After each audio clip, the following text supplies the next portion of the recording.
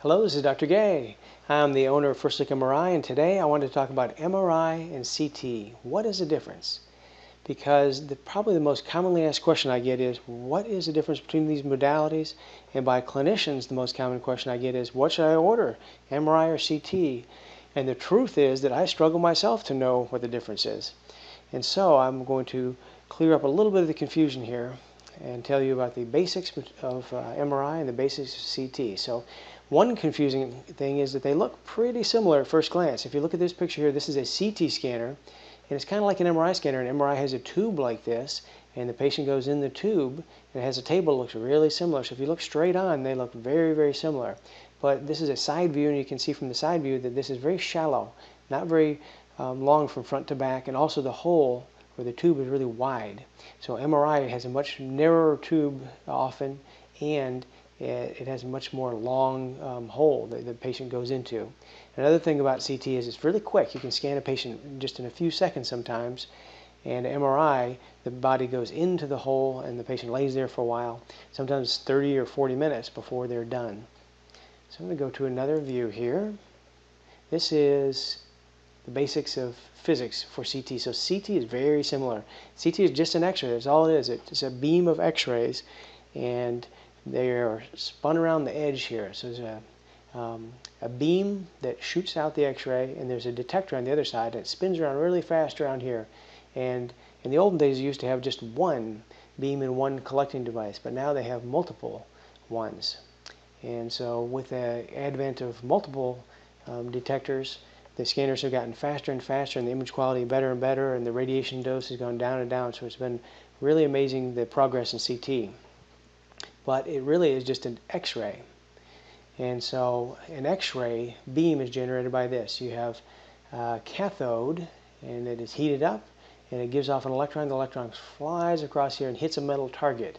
And when it hits the metal target, an electron from an inner shell is knocked out, and then an outer shell electron drops into that inner shell. And when it does that, it loses energy, and the energy is given off here, and the energy will fly out through the body and hit on the other side of the body onto a little collecting device, and that is how an X-ray is created. But you can see here, this is a beam of radiation that flies through the body to create that, and the radiation is dangerous. So one thing to remember about CT, it is just an X-ray, and it is dangerous because it uses radiation that causes harm, and so that is one of the very big differences. Now an X-ray, because the radiation flies through the body, will hit the body, and not all the beams will make it through. So for example, if you have a very thick, dense bone, the electron beams will hit that bone and not make it through. They'll never hit the plate on the other side. So they will show up as white. That's why bones are bright. And if you have air up here, all the beams will make it through and hit the plate. So if all the beams get through, it's really dark. If a few go through, then it turns white. So that's why X-ray looks like this. The most dense things typically are the ones that are whitest. The ones that absorb the X-ray beams the best are really white like this. Now this is the X-ray, and the X-ray is very plain and simple, but now we're going to go to CT.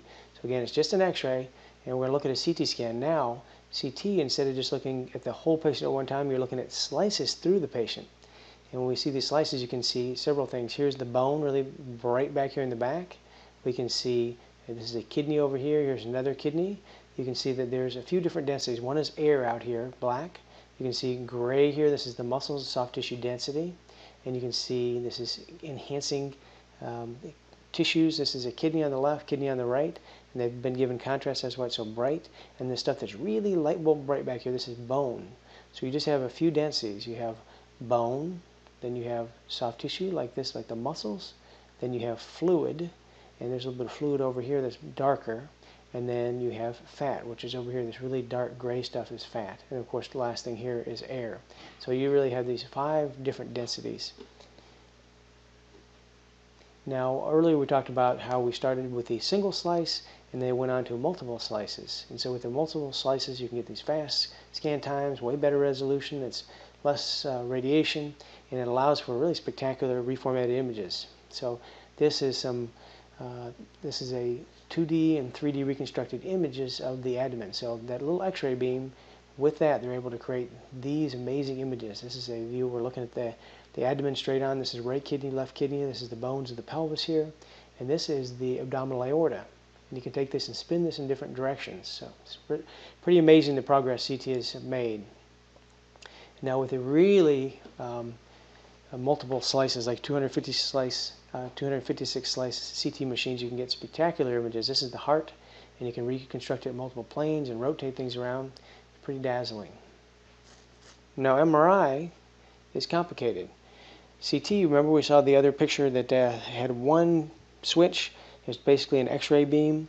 MRI has a lot of switches. It's very, very complicated, and it's so complicated that I wouldn't really worry about it.